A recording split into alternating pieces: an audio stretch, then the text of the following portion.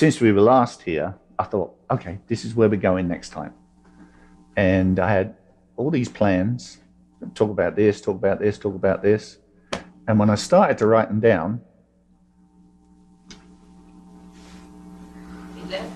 no, still there. We'll go there another time, because my mind went down a completely different pathway and I had no intention of going down there.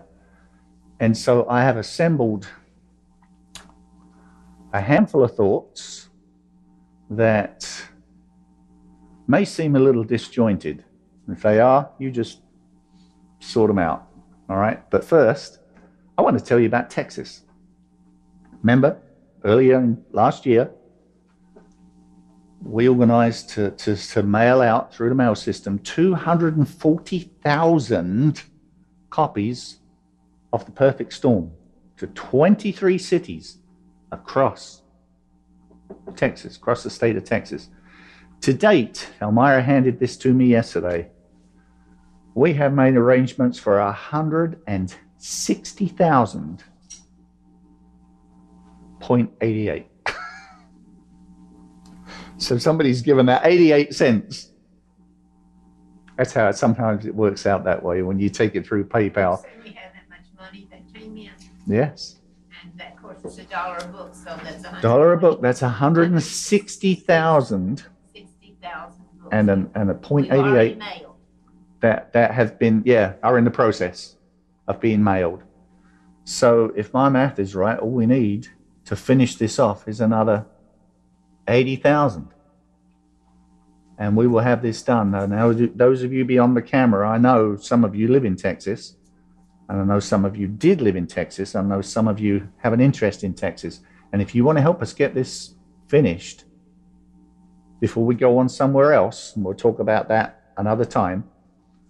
But if you want to help us get this finished, $80,000 will mail 80,000 books to 80,000 homes in the remaining cities. As I recall, we've got Austin, whatever. Makes your toes tingle. Oh, tell you what, Charles, what a blessing. I mean, what a blessing. By God's good grace, I think we would have to say God is interested in the work. These seeds, I mean, they'll last in the warehouse. But you know what? They're better in the soil. 160,000. I could give you all the figures. I need to sow a seed with you too, that we are looking toward Cuba once again.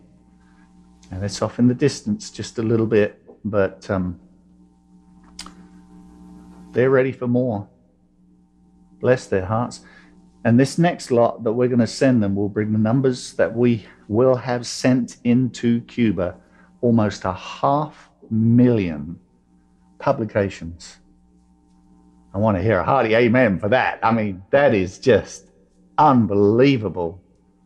Now, we could share all the details with you about how to go about that. We're not going to do that.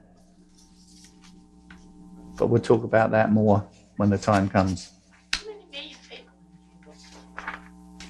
You know? 9? Someone look that up. I think it's 9 or 12. What's the population of Cuba? Yeah, that's what we're looking at.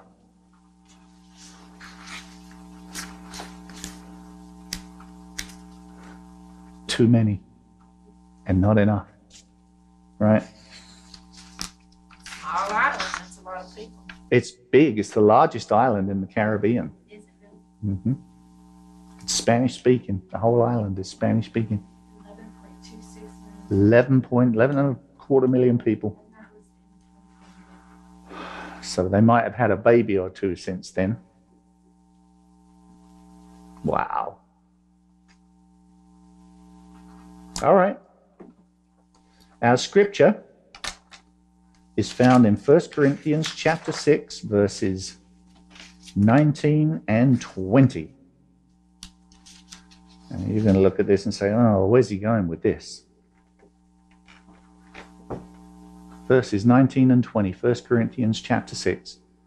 Know ye not that ye are the temple of God, and that the Spirit of God dwelleth in you. Now, there are all kinds of rabbit holes we could go down with that particular verse. But let's talk about, remember a few weeks back we said, let's talk about prayer. Today, let's talk about love. Love. Most of us, at some point in our lives, have been forced to consider the concept of love on all kinds of levels. I love has prefaced many of our statements since we can first remember. I love my teddy bear. I love my doll. We evolve. I love ice cream. I love pizza. I love my dog. And on. The idea of love really should not be confused with desire or well-wishing. It is those things, but it's also so much more. In God, love is goodwill, and love is benevolence. The love of God in us produces goodwill and benevolence. So let's cut right to it. What's that got to do with that verse we just read? Love, by its proper definition, puts the interests of others first. I don't think anyone would disagree with that. Love is not necessarily selfless in the sense that I don't matter, but where love is, there is less of self. Love not only wishes well, love works to make things better for our fellow human beings where we can. We can't save every starfish that gets washed up on the beach, right? But you can save that one. You can help that one. You can feed that one. Love works to make things better for others, even if I gain nothing for my efforts. And we have a word for that. We call it altruism. Love is not a gift of the Spirit, but the fruit. It's the fruit of the Spirit. Galatians chapter 5, verses 22 and 23 say, the fruit of the Spirit is love, joy, peace, long-suffering, gentleness, goodness, faith, meekness, temperance. Against such there is no law. Now the fruit, the first fruit of the Spirit is love.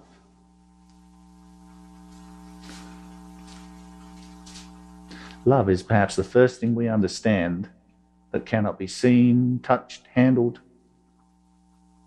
but it has a fruit. It's like gravity. Gravity holds everything down. You can't see gravity, you can't touch gravity, taste it, handle it, but it has a fruit. The fruit of gravity is holding things together. Now we understand that God is first love, but God is also a spirit. Like I said, forgive me if my thoughts seem to hop a little bit. Exercise some patience. God is also a spirit, and the presence of that spirit produces a glow, which we call light. And we also call that glow fruit. The presence of God in the beginning was uttered in a handful of words. Let there be light. A light that was different from the glow of the sun, because the sun, according to the record, didn't appear until 3 days later. Because God is both the originator of the Spirit and the possessor of the Spirit, we understand by implication that God has the ultimate fruit of the Spirit. God is charitable. He gives to those who don't have and never will have, if left to themselves, the things that they need for life. Now, right here, I want to just inject something and consider the concept of Sabbath. Now, this is something you can't touch. Sabbath, you can't taste Sabbath. It's a capsule of time that God has said this will be a benefit to you. And just recently, somebody sent me a very short video. It's just a short video, which I am going to share with you. You don't have to see it, but you do need to hear it. I'm going to share it with you on my phone. And you just... I've ever come across in sermon prep, okay? So these sociologists, they were studying the happiest people on earth. And one of the groups of people they found were the happiest on earth are a group of people called Seventh-day Adventists. These are people who are like, it's in the name, a little sect of Christians that like they are religious about Sabbath keeping. Like that's their whole thing. Okay. And here's what they found. One, that they're some of the happiest people on earth. But number two, they found that Seventh-day Adventists, now I'm going to say a number, and I need you to highlight the number in your head. It's going to be really important, about 30 seconds. Seventh-day Adventists, they found, live on average about 11 years longer than the average American. Okay. Now, I want to show you something. And I'm going to actually do it on my phone because I want you to see that I'm not cheating the math. Okay, so I want to show you this. All right, so Seventh-day Adventists live. Remember that 11 years. They live 11 years on average longer than the average American. Okay, now let me show you something. Okay, in America, the average lifespan right now is not one. You're gonna live past one. I hope. Okay, the average lifespan is 77 years long. Now, what we want to figure out is, okay, but how many days does somebody live? So to figure that out, obviously 365 days in a year, so we're going to multiply that times 365. That comes out to the average person lives 28,105 days. But here's what I'd like to figure out for the purpose of the sermon is over the course of that time, if a person always kept the Sabbath, how many Sabbaths would they obey? How many Sabbaths would they observe? Okay, so to figure that out, there's a Sabbath that happens every 7 days. Every 7 days there should be a Sabbath. So we're going to divide that by 7, and we're going to find out that over the course of an average person's lifetime, they should honor 4,015 Sabbaths. Now, that's really interesting. So I'm just curious. If somebody honored a Sabbath every week for their entire average life, actually, how many, let's put it instead of days, let's get it in years. How many years worth of Sabbaths, if you took the Sabbaths and turned them into years, how many years worth of Sabbaths did they observe? And to do that, obviously, we'll divide that by 365, and that comes out to exactly 11. Now, some of you are like, I know this is supposed to be a big deal, but I don't know why. Okay? Now, let me explain this to you, because all the math people are silently going, that's insane! That is insane. Do you see what happened? Is these people, they observed 11 years worth of Sabbaths over their lifetime, and God added, on average, exactly 11 years to their lifespan. That's amazing. That is mind-blowing. Now, do you see this? Essentially what happened in their lives is God went, every time you give me a day, I'll give you one back. Oh, Oh my goodness. that was very interesting. Now there's more to it than that. You know that. But, oh my goodness. Now this man is obviously not a Seventh-day Adventist. But he's making an observation about a behavior that is, I mean, talk about statistics. Huh. Now that's crazy. Now, obviously not everybody gets to enjoy those extra 11 years. And obviously not everybody gets to enjoy those extra 11 years equally. But Oh my goodness. Day for a year and all that kind of thing, and 6,000 years of history and 6 days of work and 1 year of Sabbath and 1 day of 1,000 years of Sabbath. Whoa!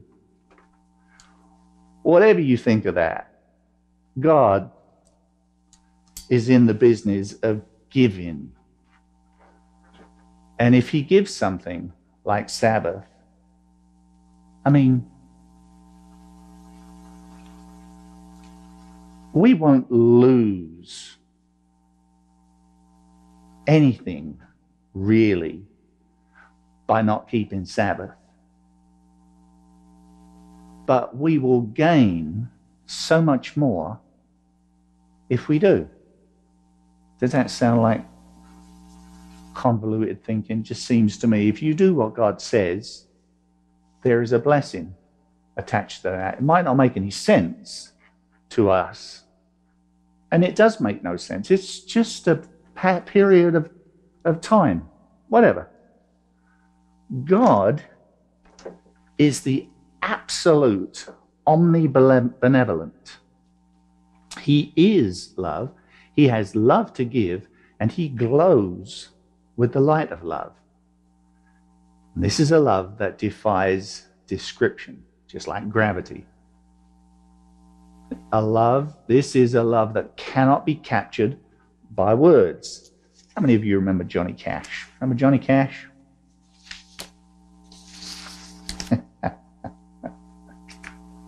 He had a hit with the song in the early 70s of the last century.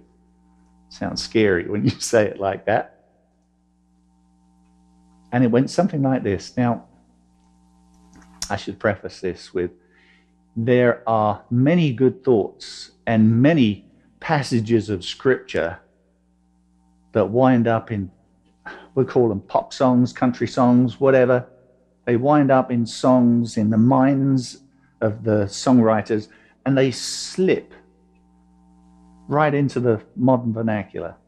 Burt Bacharach, for instance, died several days ago, okay? Responsible for some of the biggest, most successful portions of music and song that, wow, this did not come from a heathenistic writer of songs. Without love, we are nothing, he wrote. Nothing at all. Anyway, wasn't where I was going with that. Johnny Cash comes up with this song, A Thing Called Love. You can't see it with your eyes. Hold it in your hand.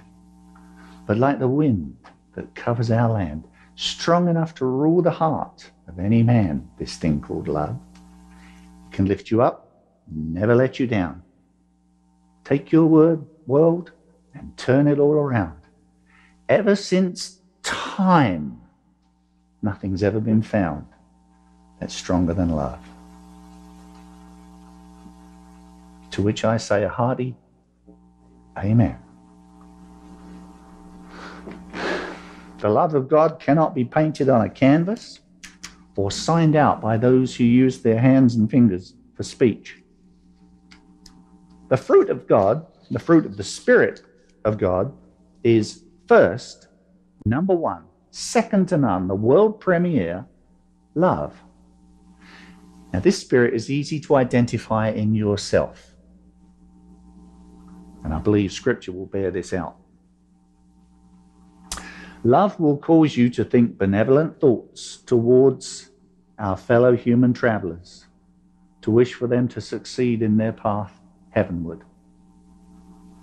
Every thought you've ever had in the past, you wished somebody would fail, or not get that, or not do that, that didn't come from God.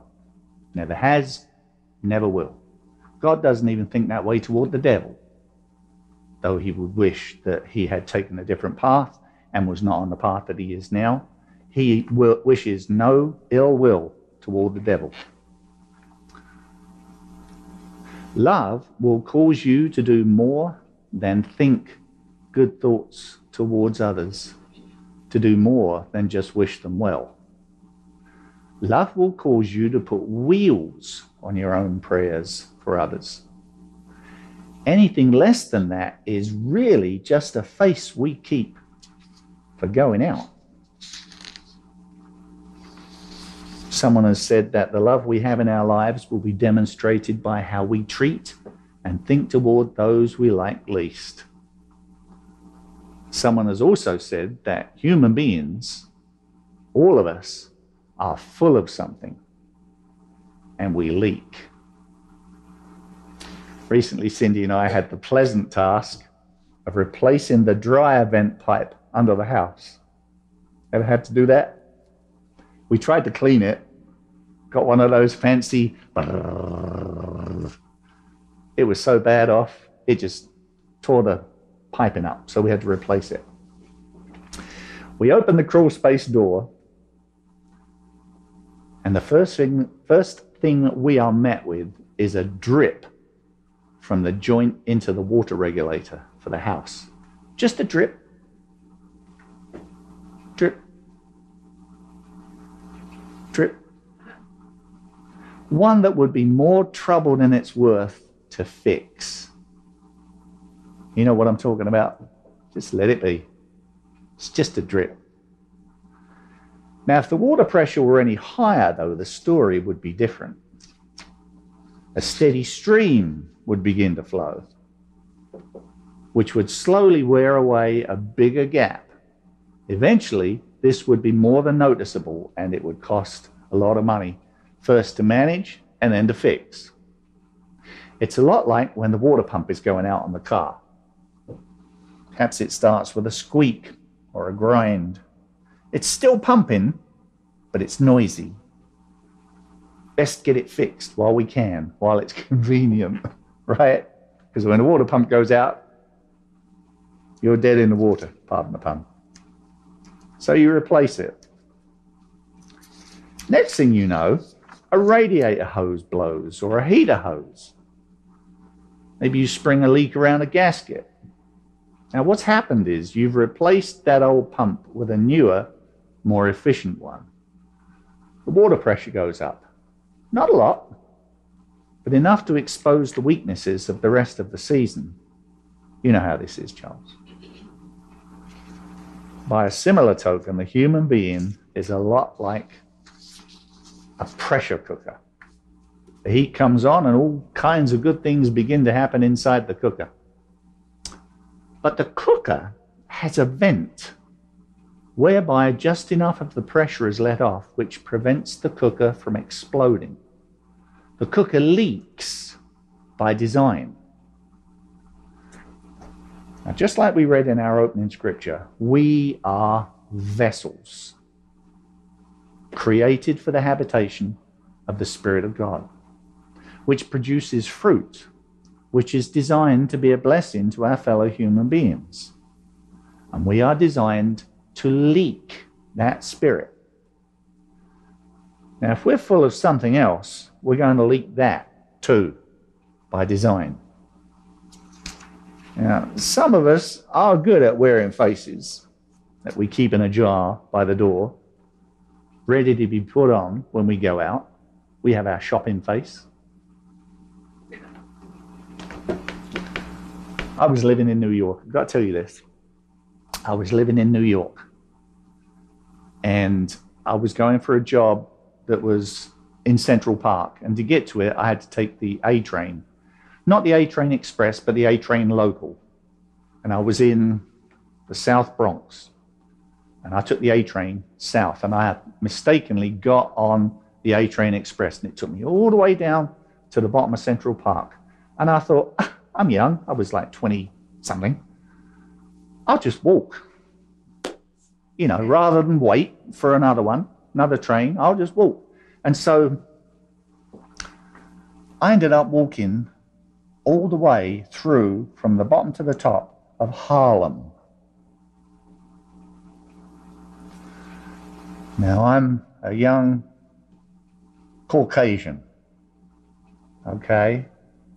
And I'm really out of my element. And I thought, by the time I realized what was going on here and how I was being viewed and stared at, it was too late to go back. I was safer to go on. So I put on my Harlem face. Right? Scared or smile?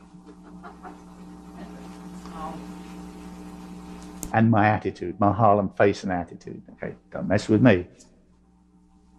And I walked all the way through Harlem. And it was uneventful. But I had a face for that.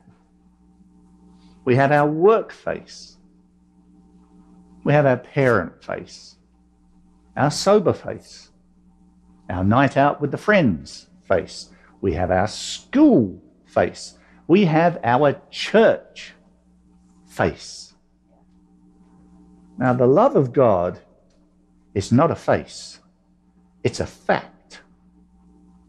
It's a fact that produces a face by design. If the love of God is in you, you will not successfully cover that up. No matter how hard you might think you would try, you will not successfully cover that fact up. And eventually, if all we are is full of ourselves, we will not successfully cover that up either. So when the heat on a planet gets turned up, even a little, there's going to be a drip coming out of us. And when the pressure gets really high, I mean really high, we're going to start leaking a lot. Pressure is not necessarily a bad thing. It's not something God is afraid of. I mean, he can keep the atom together. So much so that if you were to actually release what's going on inside that atom, you'd level a rather large area, one single atom. God is not afraid of pressure. If we're full of dirt and selfishness, it's going to leak out. But praise God, he has a way of dealing with that and getting rid of it right now. If we're full of love, then praise God, he has a use and a place for that. And a place where that fact can be the most useful. Wherever we might find ourselves when the heat gets high will not come as a surprise to God. I believe the scripture will bear that out in the life of the Hebrew Joseph, who was a fitting illustration for this reality. Joseph, perhaps, gave it very little thought, but the record in the book of Genesis is that Joseph's Egyptian master Potiphar first took notice that the Lord was with Joseph. Those words. Next up, the keeper of the prison takes note of this new spirit in the land. The record in Genesis 39 reads thus. Verse 21, 39, Genesis 39. The Lord was with Joseph and showed him mercy and gave him favor in the sight of the keeper of the prison. And the keeper of the prison committed to Joseph's hand all the prisoners that were in the prison. And whatsoever they did there, he was the doer of it. Joseph made arrangements. Verse 23, the keeper of the prison looked not to anything that was under his hand, because the Lord was with him. And that which he did, the Lord made it to prosper. Now, circumstances became such that Joseph one day stands before the king of all the land, Pharaoh himself. And Pharaoh sees before him something different. Not a smelly prisoner brought from the bowels of the palace pit. He sees before him a vessel who is leaking the wisdom and love of God. Now, Pharaoh might not have put it in those words, but it doesn't matter. History will bear out that the children of Israel were saved because a leaky, godly vessel was in the right place at the right time. Joseph found himself on an Egyptian street called Straight by the divine arrangement of God. He got past being what we might disrespectfully call a brat. And from then on, at every point in the life of Joseph, when the heat got turned up, he leaked what was in him. And people noticed, a heathen people at that. And when the time came for him to get even with those who were responsible for him being there, he leaked again. Let's read this. Genesis chapter 45, verse 4 and on. You remember the story. There's a famine. The brothers go down to Egypt more than once. And before long, they're in the prison. And Joseph knows who they are, though they don't know who he is, because by now, time has gone on. He's grown. We change as we grow. But there comes a moment where Joseph chooses to reveal himself to his brothers.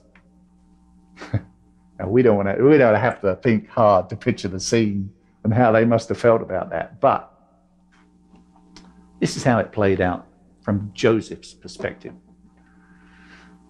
Joseph said unto his brethren, "Come near to me, I pray you." And they came near, and he said, "I am Joseph, whom ye sold into Egypt." Now, I imagine at that moment, their hearts fell through the floor.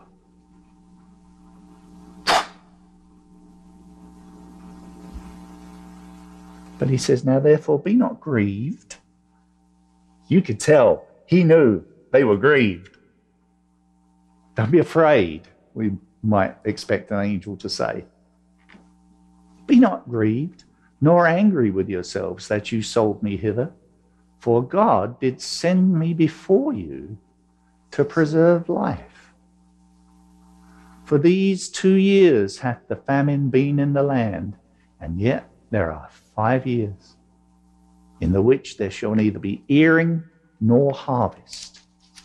And God sent me before you to preserve you a posterity in the earth, and to save your lives by a great deliverance. So now it was not you that sent me hither, but God. And he hath made me a father to Pharaoh, and lord of all his house, and a ruler throughout all the land of Egypt." I mean, I don't know about you, but that is a powerful story. The brethren of Joseph expected to get what they should have expected to get. But Joseph was full of something they didn't expect. And just like the rest of us, he leaked. Whether it be water, air, or spirit, when the pressure rises, it's going to leak out of its container. Our lives, right now, are nice and calm, relatively speaking. Okay, we've learned to deal with these circumstances. Right? Things have changed for us, all of us. You might not believe it, but I used to have dark, curly hair. Lots of it. Things have changed. Yeah? Things have changed. I used to be able to run around more than I do. I used to ride a bike, push bike, bicycle, up that hill in the mornings and in the afternoons. I haven't done it in so long, I'm not sure I could do it now. My advice is don't even try. Things have changed. You know, David spoke of 70. You were telling me about that earlier. 70, 70 years. And I've heard this more than once. Once the clock ticks past 70 years, something changes. Something in us changes so that 60 and 10 are not just 70. 60 and 10 are, right? And he goes on to say, and if it be 80, it's hard work. Now, living those extra 11 years that I can't remember his name that this man spoke of. Wouldn't it be nice if they could be healthy years? You go to bed one night, it's your 81st birthday, and you go to bed one night and you just fall asleep and don't wake up until the resurrection. Unfortunately, it doesn't go that way. While we're here, it's sad that a lot of us, we get to that age where we start to get a little less lucid here. You notice a lot of people get nasty when they get older, grumpy, grouchy. Now that is not installed in them. It's always been there, being kept under control by the Spirit of God. Once the Spirit of God is not so much in control, we leak the rest of that stuff that's in us. We are broken human beings. But what we want to do is leak good stuff. And I guess right now is the time to be, we can't grow the love of God. We can't produce the love of God. The love of God is. And if it's in us, it produces fruit. It causes us, if it's in us, it causes us to do some things. And if it's in us, it causes us to not do some things. You are the, how did it read? You are a vessel. You're the temple of God. You're a vessel. We are created as vessels of God. And we were having a conversation about a gun. A gun is a hurting contraption. Until it hurts somebody, its mission is unfulfilled. It never lives its potential until it hurts someone. That's what it's designed for. We are designed to be receptacles, vessels, temples for the Holy Spirit. And if that Spirit is in us, I honestly believe that's the only time we will ever have a sense of fulfillment. We will have reached our potential. We will have lived for what we were created for.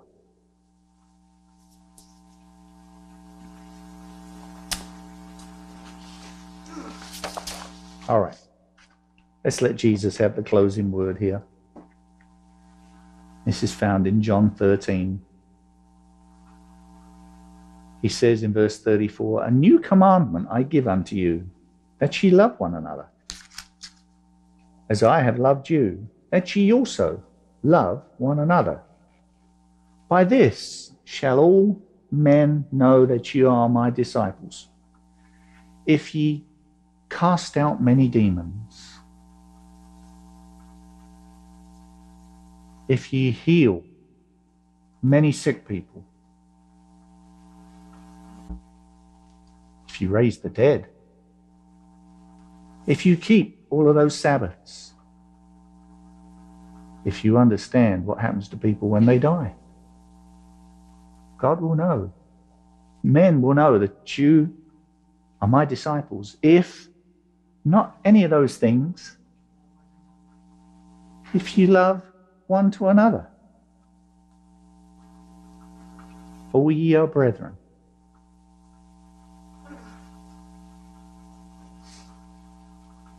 And that is a good closing thought. Amen. Heavenly Father, we know this love is elusive to us, but we know it's real. We know it's a fact. We know that this is who you are. And I pray, Lord, you would just come into my life in this fashion. Can't speak for anybody here, speaking for myself. Please, Lord, do this for me. Let me fulfill the life that you have given to me and waste not the years. Lord, it's raining, roads are wet, till we all see each other again. I pray that you would keep us safe, and blessed. In Jesus' name, amen and amen.